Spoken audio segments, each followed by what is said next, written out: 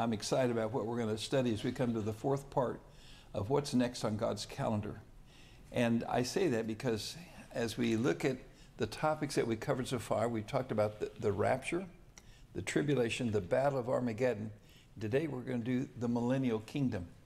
And really, each time we've asked, what's the purpose and when will it take place? Because if we know the purpose that God has for each of these 5 events, and we know when they take place, I think we really begin to understand that God has a wonderful, marvelous plan.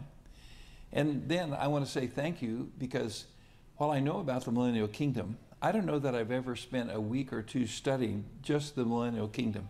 And I've been able to do that because I was so excited that we were going to be covering this as our 4th event. And so, wow, the things that God has in store for us, I'll just tell you this, I'm really excited. And I hope by the time we finish our study of the millennial kingdom that you will be excited as well about what God has planned for us. Well, let's look at it in this way. What does the word millennial mean? Because I know from time to time it's talked around and used in a variety of ways, but in a biblical sense, the Latin word mil means 1,000. And then annum, it's where we get the word annual, and it means year. So together, it means 1,000 years. And a lot of times people say, well, can you take it literally? And I believe that you can. And here's why. Because when you go to Revelation chapter 20, verses 2 through 7, and we're going to read those verses later, but not right now. It's interesting because no less than 6 times it says that the rule of the millennial kingdom will last 1,000 years. Now relax. The plan of God is much bigger than 1,000 years. Matter of fact, it's eternal. And so the millennium is the stepping stone into the eternal kingdom of God. But when you see all that's going to take place in this 1,000-year period, you're going to really be excited. The other thing that I think is important for us to notice is that in Isaiah chapter 65, it says that the earth is renewed and the curse is reversed. Can you imagine the curse of the earth reversed? Wow. You know, you go back to the Garden of Eden in your mind and you think, what was it like? The creation was beautiful. The soil gave fruit and vegetables and crops abundantly. The trees grew incredibly big and beautiful. The environment, the atmosphere was perfect. And so this is going to be an exciting time because the earth is going to be renewed. We'll see some verses in the New Testament that talk about what takes place. Matter of fact, it says creation groans waiting for it to be renewed and for that curse to be reversed. What an exciting time. And so those are some of the things that really got me excited as I began to study about the millennial kingdom. Now, first of all, let's ask, what's the purpose of the millennium? Remember, event by event, we talked about the purpose, we talked about the time frame.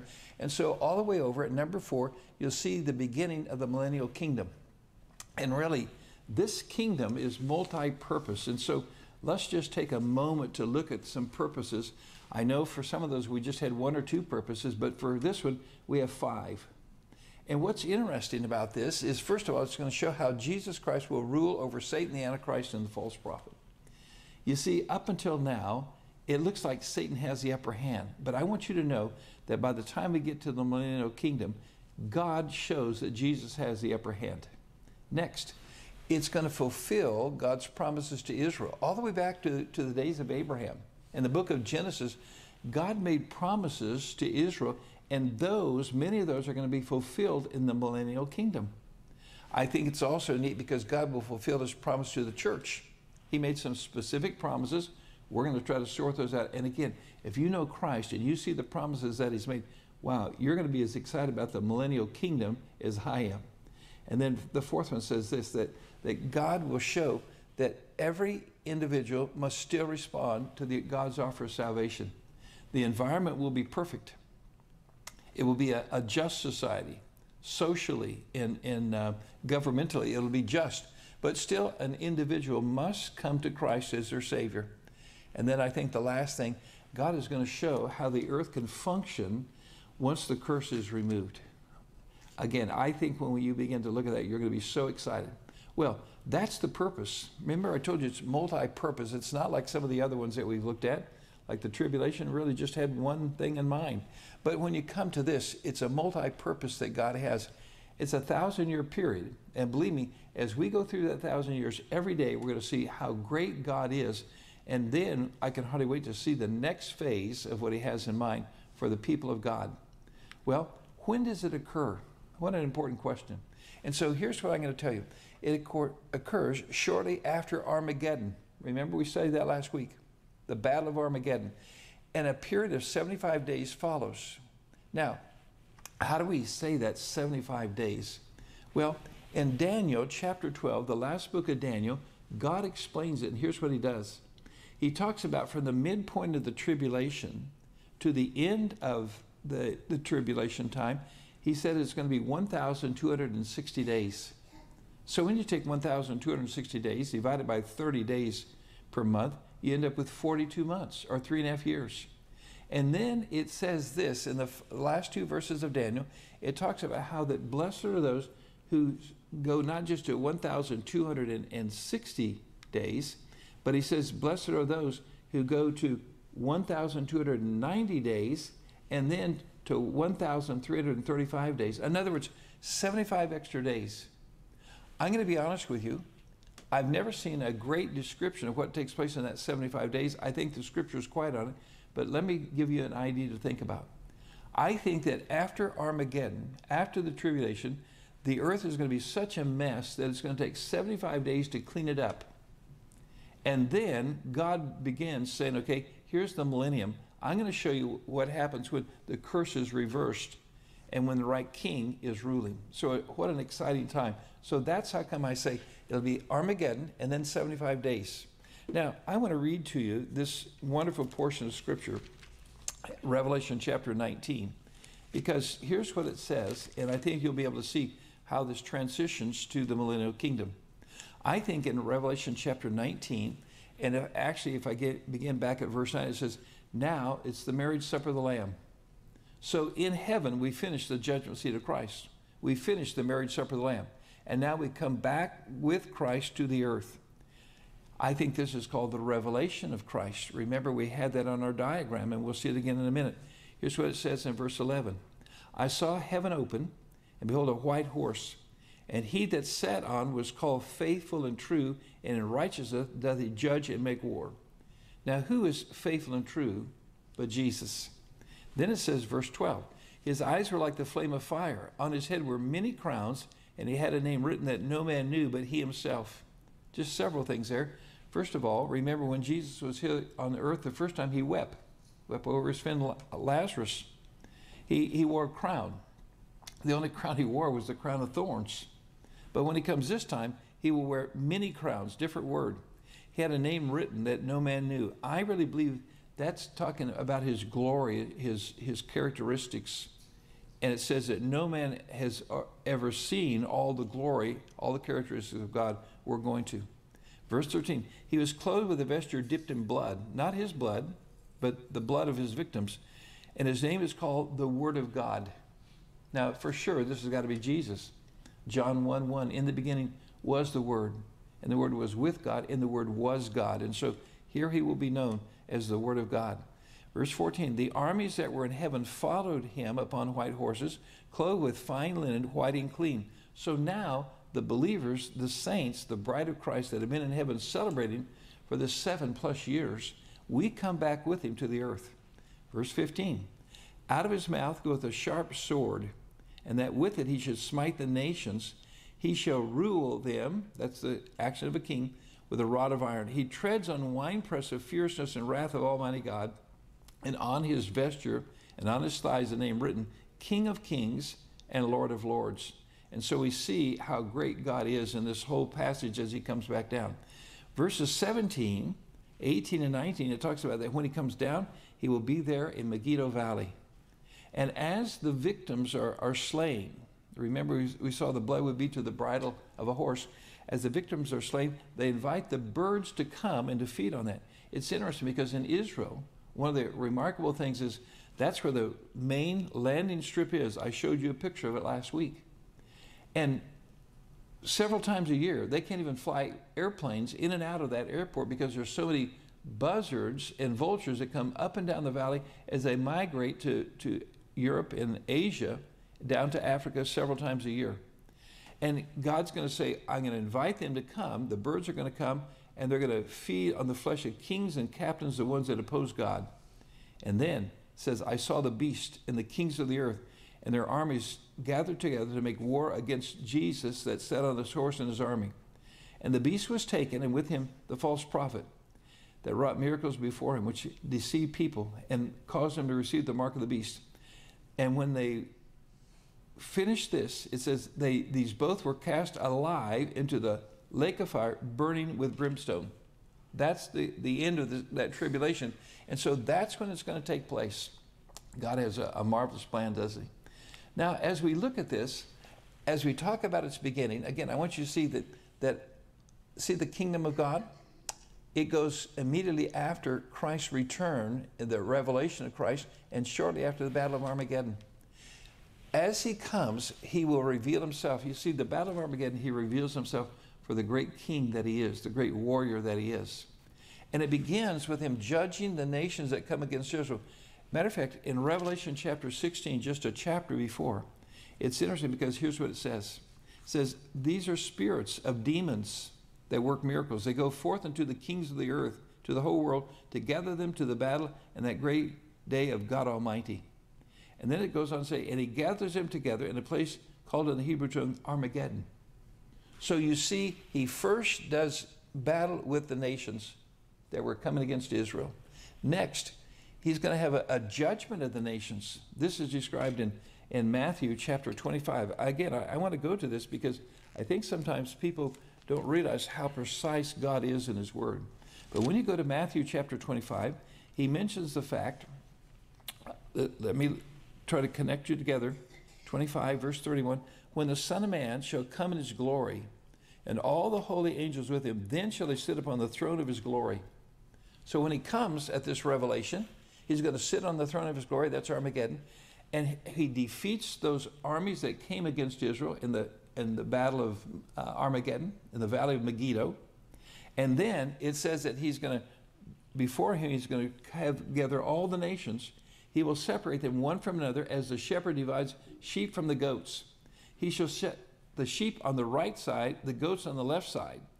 And then he's going to say to those that are the sheep nations that they are to go with him into the millennial kingdom.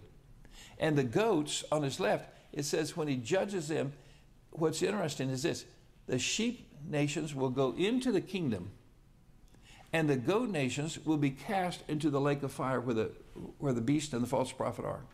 It calls this the throne of his glory at Jerusalem. And so this is how the millennium begins. Wow, God has such an incredible plan. And when I look at this, relax if you're worried about what's taking place today, because I know this, that God has a marvelous plan. Now, the other thing that he does as we begin this millennial kingdom is the judgment of the false trinity. And for that, let's go back now to Revelation chapter 19. Notice that we're trying to document this with Scripture because there's lots of opinions, and our opinion doesn't matter. What really matters is what the Word of God says. Revelation 19, remember, that's when he came back on the white horse out of heaven. That's when he took the beast and the false prophet and cast him into the lake of fire burning with brimstone. And so it says this, that the beast is taken, and the false prophet that wrought miracles, and those which deceive them to receive the mark of the beast, and them that worship his image, these both are cast alive into the lake of fire burning with brimstone. So that's going to be part one of that judgment. Then chapter 20, the very next section, it says this: I saw an angel come down from heaven, having the keys of the bottomless pit. So there's two items here. There's the lake of fire, and there's a bottomless pit. I think of the bottomless pit as kind of a holding tank. It's like the county jail, whereas the lake of fire burning forever and ever with brimstone, that's like the penitentiary. You go there and you're there forever. And so it says he comes down. He has the keys of the bottomless pit. He lays hold on the dragon, the old serpent who's called the devil and Satan, and bound him 1,000 years. So that's where I think we are right now in our little lesson of how it begins. He will cast him into the bottomless pit and shut him up and set a seal on him, that he should deceive the nations no more till the 1,000 years should be fulfilled. After that he must be loosed a little season. So for 1,000 years, the devil is going to be in this bottomless pit. One more thing that we want to look at. Let's go to Revelation chapter 20 and verse 10. And we're a little bit out of order, but as we do so, I've just jumped 1,000 years. And here's what the Bible clearly states. And the devil that deceives them was cast into the lake of fire and brimstone, where the beast and the false prophet are, and shall be tormented day and night forever and ever. So, at the beginning of the tribulation, the beast and the false prophet are put into the lake of fire. Then, the devil is bound for 1,000 years. Why is that important? You're going to see in just a minute. Can you imagine this earth operating without the influence of the devil and the devil's partners? And then all three eventually end up in the lake of fire. My friend, a person who has never received Christ, they'll spend eternity with that false trinity, the beast, the false prophet, and the devil himself. I don't know about you, but that's good enough reason for me not to want to go there. The opposite is to be saved, to know Jesus Christ. And if so, guess what? We get to rule and reign with him on the earth for 1,000 years, and our permanent home will be heaven itself. Well, here's another aspect of it that I think is important to look at. And again, I want us to go to this passage in Luke chapter 1. And as we go to Luke chapter 1, you might say, well, that's the Christmas story. And it is. In other words, God in his word links together the first coming of Christ to the earth and the second coming of Christ to the earth, called the Revelation. Remember, the rapture, we meet him in the air. So there's really two comings to the earth. One is his incarnation, and one when he comes to rule as a king. The first time he came as a baby. The next time he comes as a king. But notice what it says in Luke chapter 1, verses 31 and 33. It says, talking to Mary, it says that the angel said unto her, fear not, Mary, for thou hast found favor with God. And behold, thou shalt conceive in thy womb, shall bring forth a son, shall call his name Jesus. Now listen to this. And he shall be great, and he shall be called the Son of the Highest, and the Lord God shall give unto him the throne of his father David. And he shall reign over the house of Jacob forever, and of his kingdom there shall be no end. This is the stone that Daniel saw in the image of Nebuchadnezzar, where the stone came and crushed all the man-made governmental systems. And that stone grew and lasted forever. And so now, let's look at the tribulation. Here's the millennium that we're studying right now. And what's the event that takes place in the middle? Well, it's the revelation of Jesus Christ. When he comes and he puts his feet on the Mount of Olives, Zechariah chapter 14, verse 4. It says that when he does that, he splits the mountain in two. Splits it so bad that I think that the Mount of Olives is gone. And so the tribulation, this is the Antichrist kingdom. The millennium, it's Jesus Christ's kingdom. You see the contrast that's here. And from the very beginning, right from his birth, God promised that's what would take place. He would rule from the throne of his Father. I'm excited as we look at this. Next, it says that the tribulation, it's a counterfeit kingdom. Remember, everything the Antichrist did was to deceive, to mislead people. When Jesus Christ comes, it will be a kingdom of truth. It will be a genuine kingdom. The contrast is incredible, isn't it? And then this one, Satan is defeated. The master, the king of that tribulation, he will be dethroned and defeated, as we saw when Christ comes back at the Battle of Armageddon. He'll be bound and thrown into the bottomless pit for 1,000 years. But Jesus Christ, he will restore Israel, according to Deuteronomy chapter 28, verse 13. So what a contrast we have. As we begin to look at this tribulation, and now you see why I'm so excited about it. There's so many exciting things that God has planned for us. And so a man by the name of Clarence Larkin wrote something called Dispensational Truth. Let me tell you, that book is over 100 years old. It's out of print. But I had a copy, and I just obtained another copy, and have I enjoyed it. And Mr. Larkin divided this history of mankind into three regions. It's interesting, I think, because before the cross, that's his first coming to the earth, and from the fall to the cross is one period. From the cross to when Christ comes back the second time, the revelation is the second period. And then we have the eternal kingdom. Now, notice what he said. He says that in each period there's a symbol that really helps represent the whole process. This one is the altar. Wow, I think this insight is remarkable from this man of God. And the altar, it looks back to the fall. Because when man fell, we needed a savior. We needed a redeemer. And so the altar looks back to the fall. But it looks forward to the cross, because you see, when Christ died on the cross, he fulfilled all the Old Testament sacrifices. And so the altar is a symbol that shows this first one. The next one, from the cross to the Revelation, he says the symbol is the table, breaking the bread, remembering the Lord. I go to a fellowship of believers, and you know what? We break bread every week. It's so important. Here's why.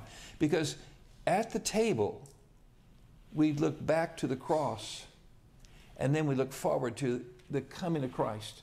Matter of fact, here's a scripture that you've probably read many times, and now maybe you understand it even better. 1 Corinthians 11:26, for as often as ye eat this bread and drink this cup, you do show forth the Lord's death until he come. His death until he comes. And so how important that is. And that's why every week I enjoy meeting with other believers. And we go to the table where the bread is there, a picture of his body broken. The cup is there, a picture of his blood shed. We remember the cross. Thank God for the cross. But we remember the fact that he's coming again. And so that's why the scripture says you do show forth the Lord's death until he comes. And then the third region, from the Revelation to the eternal kingdom, well, Mr. Larkin says it's a throne. The throne looks back to the Revelation when he comes, because he came back to rule and to reign, to defeat Satan.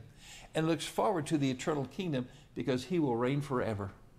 Matter of fact, he even takes those three regions and he says one of them represents prophetically Christ. One of them represents Christ priestly, and the last one represents him kingly. Remember, Jesus was prophet and priest and king. And I think that's a wonderful way to enjoy this whole study of the millennial. Well, I've enjoyed looking at that. I hope you will. Matter of fact, I hope you'll spend some time to just study that view graph that we've seen.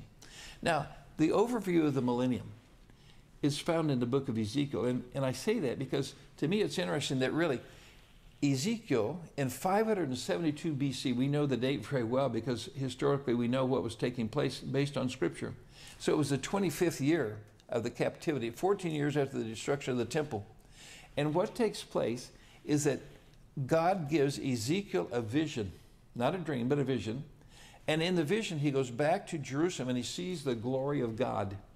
It's interesting because the book of Ezekiel ends with Jesus, and it says this, that Jehovah Shammah, or Jehovah is present. That's how the book of Ezekiel ends. But I think the book of Ezekiel is really an important one in our study, and here's why. You see, as we begin to study this millennium, in the book of Ezekiel, I want you to see how orderly the chapters are. Now, I'm going to be honest with you. In my study of the millennium, I've had to look at Isaiah, Ezekiel, Zechariah, Joel, Revelation, Daniel, and the Gospels. I don't know of any study in the Bible that brings you to more scriptures and more promises that God has made. Oh yeah, he made promises in Genesis, and in other portions there are promises made to the church. But these are major portions of each of these books that deal with this millennial kingdom.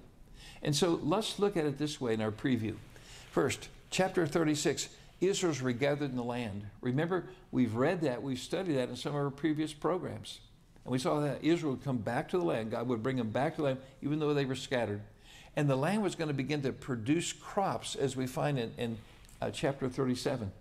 It says that Israel would become a nation, and they would become a great army. And they'd no more be two kingdoms, not a Judah and Israel. They'd be united as one when they came back. It was fulfilled. These predictions made 2,500 years ago. 2,500 years ago. We are the ones that are watching Israel come back to the land. We're the ones that are watching crops. We're the ones that have seen Israel become a great nation. We're the ones that are watching this great fulfillment.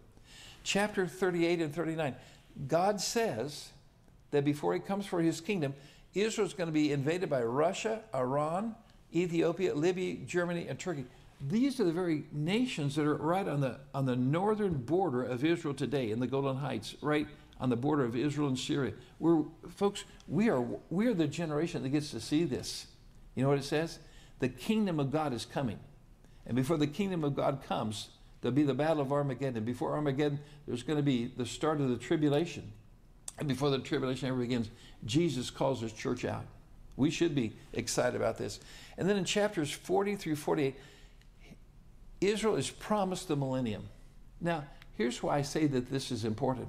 Because you see, there's a vision of the millennial temple in chapters 40 and 43 through 43. And the great thing about this is that there's no place ever in the history of Israel, in the history of the world, where this temple that's described in these chapters has ever been built. So I know it's yet future. And the Bible speaks of it being in the latter days. Next, in chapter 43 through 46, it's going to talk about how we worship in the millennium. It's going to talk about an altar and sacrifices. I mean, why do we need a sacrifice in the millennium? Well, I'm going to try to explain it. It's going to talk about the east gate again. Chapters 47 and 48, it's going to talk about how to divide the land, and it's going to talk about a new river that's going to spring up out of the middle of the temple sanctuary. Well, I'm telling you all this as an overview because I want you to know God has a plan. He's patiently waiting to show the world how his kingdom will operate. And when you see how his kingdom operates, you'll be stunned. It is that spectacular. I think you'll just be stunned. Now, to study the millennium, I think there's 6 stages that I want to talk about. But today, for the sake of time, we're going to talk about the judgment of the nations. The Bible is clear in both Matthew and in Zechariah that those nations friendly to Israel will go into the millennial kingdom. That's why I pray for my government, that they will stay friendly to Israel. Oh, I would love for them not to go into the destruction. Because you see the contrast of the sheep nations who were friendly to Israel, who supported Israel, even when Israel was on the bottom of the stack. They're not going to remain on the bottom. The kingdom of God's going to talk about it. Wait till you see the verse God has. But then there are the goat nations. And the goat nations, when he judges them in Matthew 25:41, he says, depart from me, and he sends them to the lake of fire. Wow. How important it is for our governments to support Israel. Why? Because God made a distinction between Israel and the church. God said that this is my earthly people, and be kind to them. And many people have not done so. And then it says this, that Israel is going to become the head of the nations. I want you to notice this verse. Deuteronomy chapter 28 says, and the Lord shall make thee the head and not the tail. You see, right now, Israel appears to be the tail. Everyone picks on Israel. They boycott Israel. The United Nations is always putting a sanction on Israel, always reprimanding Israel. God says, I'm going to turn that around. You're going to be the head, not the tail. And thou shalt be above only, and shalt not be beneath, if thou hearken unto the commandments of the Lord thy God, which I command thee this day to observe and to do them. This will be the time when God does that. Here's another aspect of it that's pretty exciting. The church will reign with Christ. Now, in the epistles, Paul writes to Timothy, if we suffer, we shall also reign with him. You see, with is an important word. It says that when Christ comes back in the rapture, so shall we ever be with the Lord. So if you want to find me in heaven, look for Jesus. I'm going to be as close as I can to Jesus. It says we're going to reign with him. If we deny him, he'll also deny us. Here's another passage, Revelation 20, verses 4 through 6. It says, I saw thrones, and they that sat upon them, and judgment was given unto them. I saw the souls of them that were beheaded for the witness of Jesus and for the word of God, and which had not worshipped the beast, neither his image, neither had received his mark upon their foreheads or in their hands, and they shall live and reign with Christ 1,000 years. Yeah, that's that millennial kingdom. But the rest of the dead live not again until the 1,000 years are finished. This is the first resurrection. Blessed and holy is he that hath part in the first resurrection. On such the second death had no power. But they shall be called the priest of God and of Christ, and shall reign with him 1,000 years. Pretty clear that those believers, the church, is going to reign with Christ. You're going to love this one. Revelation 5:10. And hast made us unto our God kings and priests, and we shall reign on the earth. This will be fulfilled in that millennial kingdom. You see what I'm saying?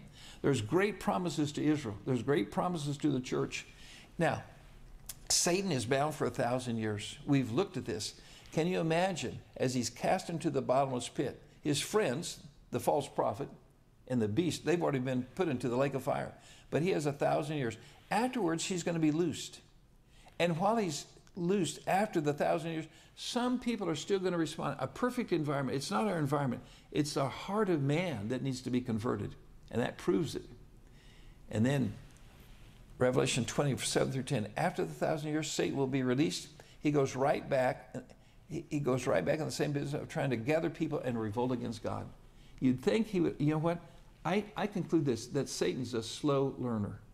because he's right back in the same business again. Now, well, we're not done with the millennium. We're going to continue this next week. I hope you see that I'm pretty excited about it, but let's give a little summary.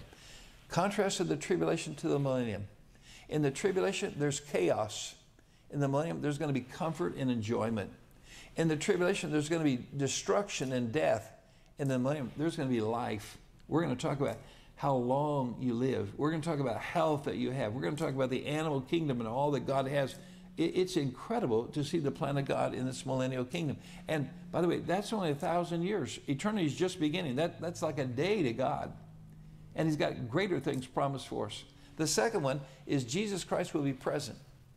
Ezekiel chapter 48, verse 35 ends with a statement. The Lord is here, or Jehovah Shammah. The Lord is present. The great thing about the millennial kingdom is this. Jesus Christ will rule himself over the earth. You know what?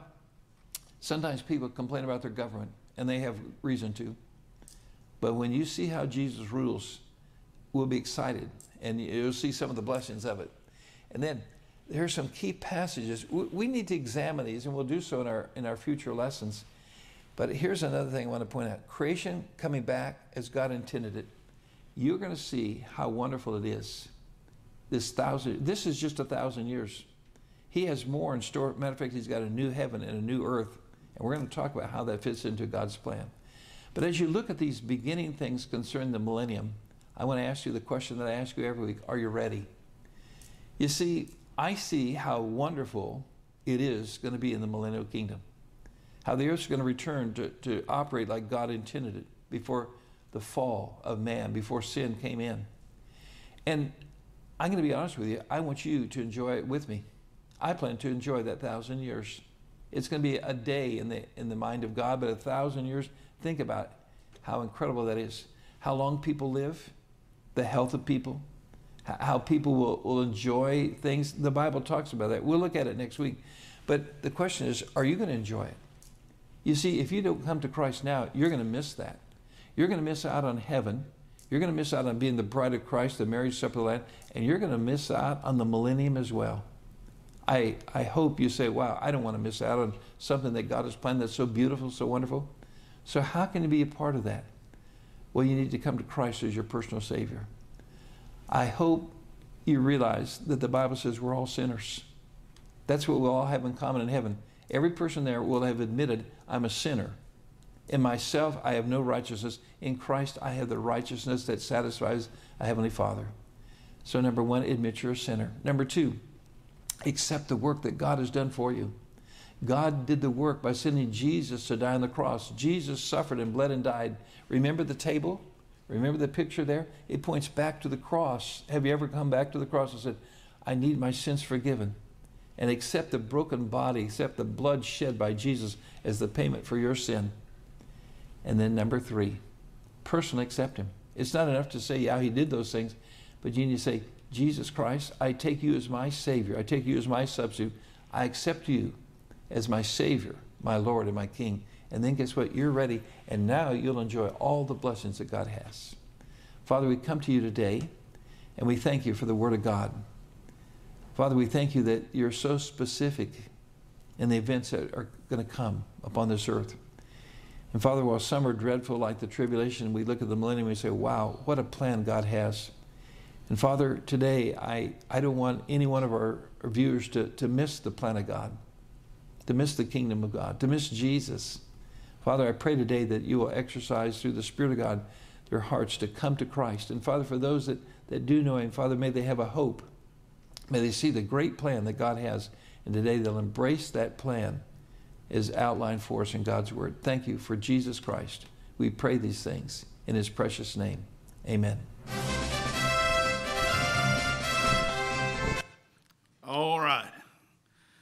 So that's part one of the discussion about the millennium. Next week, or not quite next week, we'll talk a little bit more about that in a minute, but there's a second part to this where he dives into even more detail on some of the events of the millennium. I'm really looking forward to getting into that. I've seen both of the videos. I've watched all of these, and that are part of this series. And like I said, this one, he just does a fantastic job talking about the millennium.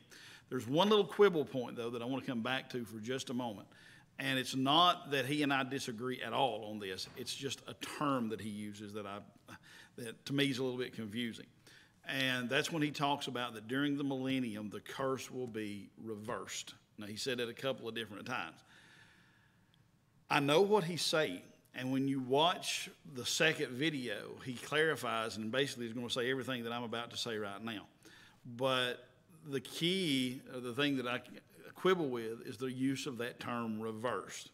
Because, and I guess it would all kind of depend on how you want to use the word reversed, okay? If I'm driving down the road and I go into reverse, I'm going back to where I started, okay? Back in the direction where I came from.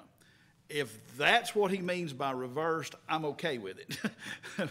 But just most people, when they think of the term reversed, what they think of is that it's the complete opposite of. And that's where I quibble just a little bit, all right? And like I said, he actually says, like everything that I'm going to say the next video, he basically says all of these things. But I just want to kind of clarify it, because during the millennial kingdom, the curse of sin will be mitigated. It will be lessened, but it will not be what most people think of when they think of the word reversed, which is why I'm wanting to kind of touch on this for a second. The Bible makes it very, very clear, and he talked about this today, but the Bible makes it very clear in Revelation chapter 20, verses 1 and 2, that Satan will be bound during the tribulation, or during the millennium. And I saw an angel come down from heaven, having the key of the bottomless pit and a great chain in his hand.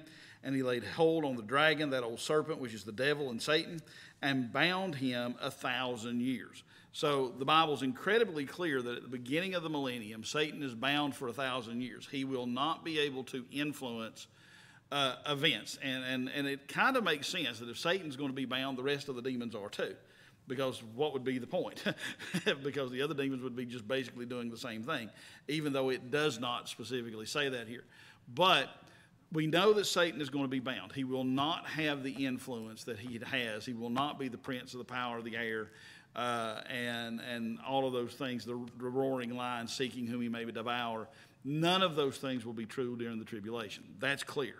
We also know that during the tribulation, during the millennium, that predation, animal predation, being predators, will also be reversed. It really will be reversed. It'll be ended. How do we know that? Well, if you go over to Isaiah chapter number 65 and verse 25, it says very plainly, this is the one where you see this is the verse where you see all the pictures of the lion and the lamb next to each other and all of those kind of things. But this is what it says.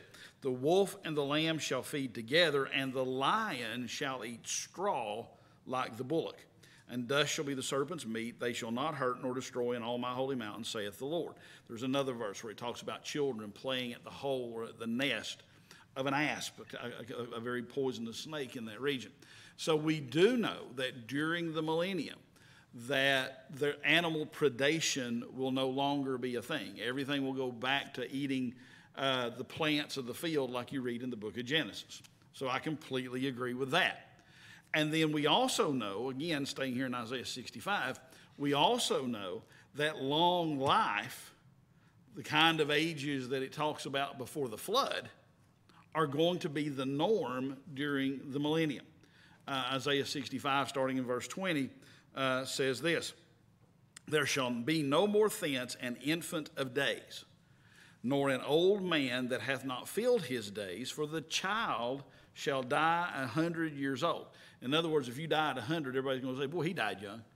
I mean, that's basically what that says. But the sinner, being 100 years old, shall be accursed. And they shall build houses and inhabit them. They shall plant vineyards and eat the fruit of them. They shall not build and another inhabit. They shall not plant and another eat. For as the days of a tree are the days of my people, and mine elect shall long enjoy the work of their hands. In other words, you won't be building, your home and all this kind of stuff, and then your kids and your grandkids get to enjoy it. You're going to get to enjoy it. But what that says is, if you read that passage carefully, is that life will be extended, but people are not living for, now, the saints who've already gone to heaven and come back with Christ, we already have the eternal life. But these are the people who go in, these are the people who survive the tribulation, go into the millennium, who are a part of those sheep nations that he's talking about. It says that they'll live for hundreds and hundreds of years, but they will still die. And that's why I say the use of the word reverse is misleading. I know what he means, I think, is that you're going backwards and back toward the direction you came. But like I said, for most people, reverse means a complete change. So there will still be, number one, people will still have, those people who survive the tribulation, who enter the millennial kingdom, who have children during that 1,000 years, all of those children and all of those people who enter the millennium, even though Satan is no longer active in his role, people are still going to be people, and they're still going to have the sin nature. Okay? That's why I say it's not reversed, because people will still have the sin nature. The saints won't. We'll already have our glorified bodies. We'll be ruling and reigning with him. We'll be perfect. These are the people who survive the tribulation on earth and who enter into the millennial kingdom as part of those sheep nations. So they will still have the sin nature. They will have children who will still have the sin nature. And the Bible makes this clear a number of different ways. In Revelation chapter 19, back where we were a moment ago, in Revelation 19:15, when it talks about Christ coming back at the battle of Armageddon, it says, "And out of his mouth goeth a sharp sword, that with it he should smite the nations, and he shall rule them with a rod of iron." Why would he have to rule people with a rod of iron, which is talking about having to rule with a strong hand, unless people still had the sin nature that they had to contend with? As a matter of fact, Zechariah 14 tells us that people are still going to be difficult to deal with during the millennium. Zechariah 14, verse 16. "And it shall come to pass that every one that's left of all the nations which came against Jerusalem shall even go up from year to year to worship the King, the Lord of hosts, and to keep the Feast of Tabernacles." So all of these nations, people in these nations who survived the tribulation, who've entered into the millennial kingdom, part of their responsibility is to come yearly to Jerusalem to worship Christ personally at the Feast of Tabernacles. All right? And this is what it says. "And it shall be that whoso will not come up of all the families of the earth unto Jerusalem to worship the King, the Lord of hosts, even upon them shall be no rain. And if the family of Egypt go not up and come not, they have no rain. There shall be the plague wherewith the Lord will smite the heathen that cometh not up to keep the Feast of Tabernacles. This shall be the punishment of Egypt and the punishment of all nations that come not up to keep the Feast of Tabernacles." So if people didn't have the sin nature, they wouldn't be rebelling and not coming to the tabernacle or coming to the temple to worship during the Feast of Tabernacles. So they obviously still have the sin nature. Then lastly, in Revelation, going back to Revelation 20, in verses 7 and 9, it says this, "And when the 1,000 years are expired, Satan shall be loosed out of his prison, and shall go out to deceive the nations, which are in the four corners of the earth, Gog and Magog, to gather them together to battle, the number of whom is the sand of the sea. And they went up on the breadth of the earth and compassed the camp of the saints about, and the beloved city, and fire came down from God out of heaven and devoured them." If everybody was perfect, how would Satan convince multitudes of people for one more revolt? So we see that during the millennium that the sin nature still exists in every human being who's not already been, raptured and they've got their new glorified body. These, again, are people, and I know I've said this a lot, but I want to make sure people understand. These are people who have survived the tribulation, who've survived the battle of Armageddon, who have survived the judgment of the nations. They're part of the sheep nations. They go into the kingdom. But that doesn't mean they don't have a sin nature. They'll live a lot longer. Things will be really wonderful. And yet at the end of that 1,000 years, Satan is going to be loosed, and a bunch of them are going to turn right around and revolt again. So they still have the sin nature. So that's one reason that the curse is not reversed. The other is the fact that death still exists. Like I said, to die at 100 years old would be considered to die as a child. So that says people are still dying, okay? Which tells us that what is the curse of sin? Death. So, yes, the curse has been very much mitigated. It's been very much, weakened to where you're going back to an almost Edenic or right after the creation kind of life. But the curse of death is still there. People are still going to have the sin nature. So you can't really say that the curse of sin has been reversed.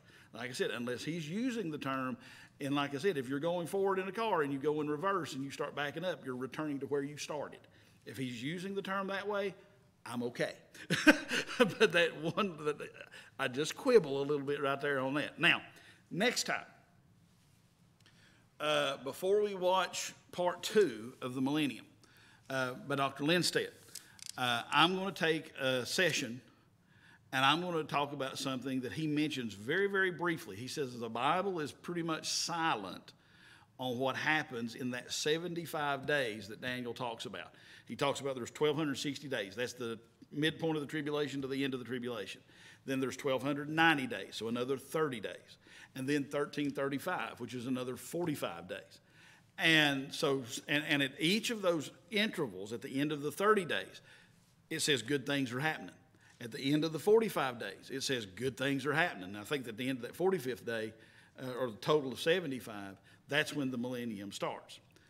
What happens during those two intervals, and why are they mentioned as two intervals of time?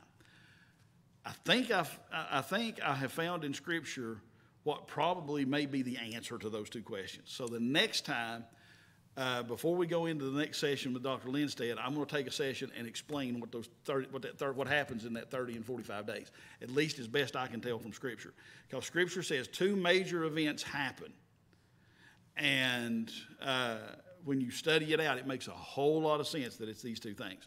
So that's what we'll talk about. Then we'll jump right back into Dr. Lindstedt and let him finish up his wonderful teaching there on the millennium. Any questions? Any questions? Cool. So don't forget, those of you that are watching via live stream, hang on. We'll be back on the private side here in just a moment. Got a quick order of business we need to take care of and one other thing I want to share with you, and then we'll be done for this evening, all right? God bless you. Thank you so much for joining us and being with us. Hope it was a blessing. All right, buddy.